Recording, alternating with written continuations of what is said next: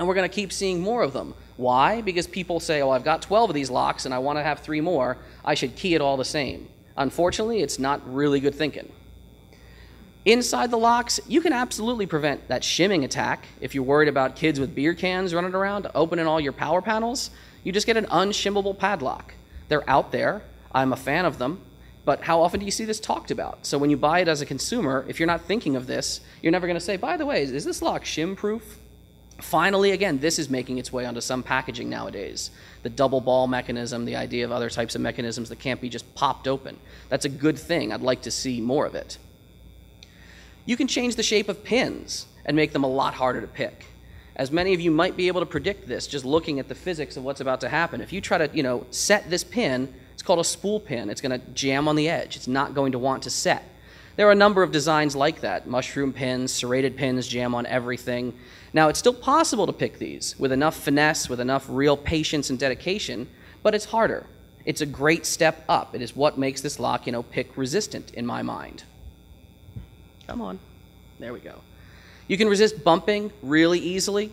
A simple way of doing that, putting some gaps in the pin stack so the physics of bumping doesn't transfer energy correctly.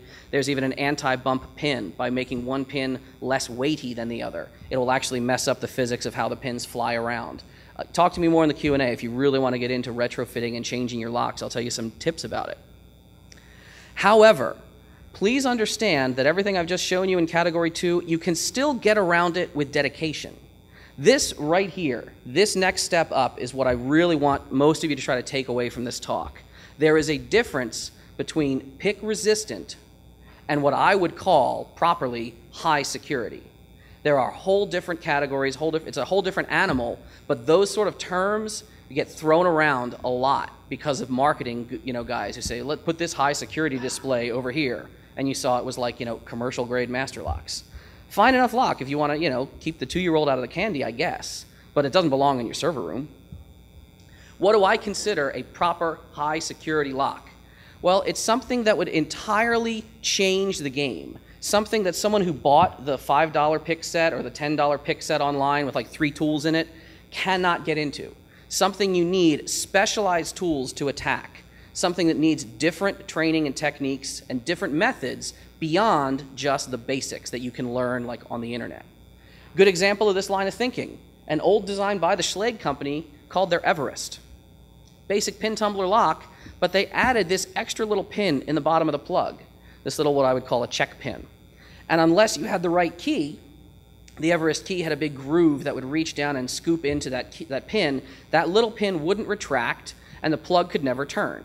So people could sit there trying to pick it all day, trying to set the top pins, I can't get it. Well, it's because an entirely different pin was hidden somewhere else. And eventually, of course, a special tool was made. It was a special tensioning, tool with a long finger on it. Some people just cut Everest keys and use them as tensioners, very brilliant. But it made somebody break out of their comfort zone. If someone waltzed in your building with the basic toolkit that says, I learned how to use this and I'm going to get some locks, would they have, oh shoot, I'm missing a tool, I need a special tool I didn't bring with me, would they need that? Would they need a different technique they have never trained on? That is my definition of high security. Proper high security nowadays, because of, the Everest, of course, is an older design, you see a lot of sidebar-based locks. An entire bar running down the plug that will not fall inward unless other conditions are met. Sometimes it's an entire second row of pins, a whole series of pins, like on this ASA twin lock or a Scorpion lock. Actually, the Scorpion you'll see in a second. The ASA twin lock, the idea is it's a whole extra row of pins. You're not going to reach your tools in there and try to set these by the same method.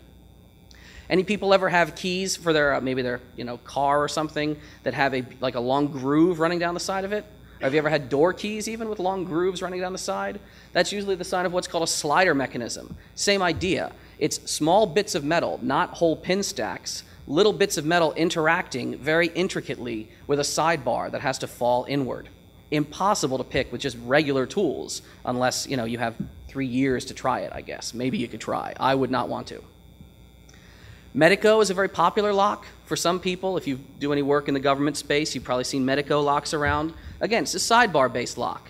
Theirs, the sidebar actually interacts directly with the bottom pin.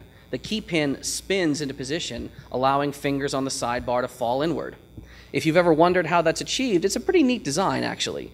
The sidebar notch in these key pins is aligned because of these chisel tips, and the actual bitting cuts on a Medeco key are in different directions. I took a Medeco lock apart, shot some video of it, actually of the plug, and you'll sort of see this. It's a neat system. Here are these little dark spots. Those are the actual channel where these fingers from the sidebar would fall in. And you can see as you pull the key out, it randomizes, flips all around. It's a really, really neat design. Now, it's unfortunate that this design has not really changed in the past few decades. Medeco had such a cool design that they were able to coast on it, and they never really did much more research. They never really evolved it, except some cosmetic changes to extend the life of their patents and copyrights. Because of that, one dedicated man and his partner have been attacking Medeco for a while and now basically destroyed the lock. Mark Tobias and Tobias Blusmanis, if you've never heard of this, they have just wrecked Medeco. They can bump Medecos, they can pick them reliably, there are decoder tools. Because they are the lightning rod, they were the big name in the industry. They took a lot more heat than many other companies, but also because they kind of were content to sit around and not make a lot of revisions. They're not an unpickable lock anymore. You never want to use that term in general, of course, but they're not the best of the best. Would I still call them high security? Maybe. Depending on how badly, someone has all of Mark's training and all of his special tools, you can get in there. But, I mean, it's not going to be the most common thing. Don't freak out if you have a lot of Medeco at your facility back home. If it comes time to change your locks out, yeah, maybe you get something new. Rotating disc mechanisms. No picking, no bumping, nothing like that, because there are no pin stacks. Some locks just dispensed with pin stacks entirely. Beautiful type of lock that you see more in Europe than here, except maybe on some of Master's old Kryptonite, no, not Master, the Kryptonite company's bike locks. The rotating disc, it's essentially a safe. It's like a mini safe with wheels that spin. Now, can you attack this? Yes. You can attack it with a specialized tool, with specialized training, and a lot of time. It takes a while to do. Some locks are what I would call, however, completely unpickable. In quotes, unpickable. What do I reserve these special fourth category of locks? What is the fourth type of lock, the highest grade? Well, in simple terms, it's a lock that has no known attack or bypass that has been published or even theorized yet. It's a very short list, and it's a very finicky lover. If you're on that list, you can get kicked off right away if somebody releases the right paper at Source or Black Hat or who knows where. Currently, if you're curious, the few locks that really are my darlings on that list, one is a Finnish lock from the Abloy company called their Protec. It is essentially a rotating disc lock that has extra countermeasures, which I'll tell you about if you want to ask me later, that frustrate the use of that rotating disc 2-in-1 tool. Brilliant design. I used to have Medeco on all my stuff. I've replaced it all with Protecs in the past. I don't work, by the way, for any of these companies that I praise or any of the companies I trash. They don't give us free stuff. They just are. So I like to remind you of that. I do have friends who sell some of these in Europe, though, and I'm proud to say that they're my friends. They're a very nice product. There are really awesome magnetic locks. Some magnetic locks I would call basically no picking, no attack, nothing has been known. Especially the EVA company in Austria has the MCS lock. Unlike some magnet locks, which are just little north-south magnets in an array, the EVA MCS is actually a lock that has each discrete paddle with a north-south zone rotated into different positions. So inside the plug, you have these little rotors that spin and align all in a row, allowing a sidebar to interact. It's gorgeous. It's really gorgeous. And anytime you have magnets, you don't have to have the inner side walls of the plug, touching anything. It's just a flat channel because magnetism radiates out through the plug and does its job. There's nothing you can even touch with your tools to spin into position. Really, really neat. One more company, Multi-Lock. They're based out of Israel, I believe. Their latest generation of lock, the MT5, there is no known attack or bypass. I didn't get into much of their stuff because some of their older generation locks have been picked and bumped. But if you're using a Multi-Lock system, many North American locksmiths have contracts with Multi-Lock more than EVA and Abloy.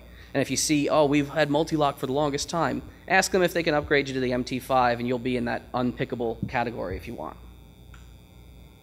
If you're worried about your safes, don't be too worried about your safes. Well, maybe be kind of worried about your safe if you didn't pay a lot for it. Safes tend to be a little better.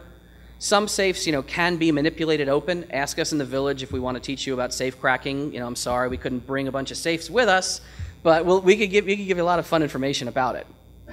There are manipulation-proof safes that are just out there. How do they work? Ask me during the Q&A. I hope I'm not breezing too fast. I want to give you all the material. I don't want to run long, and then since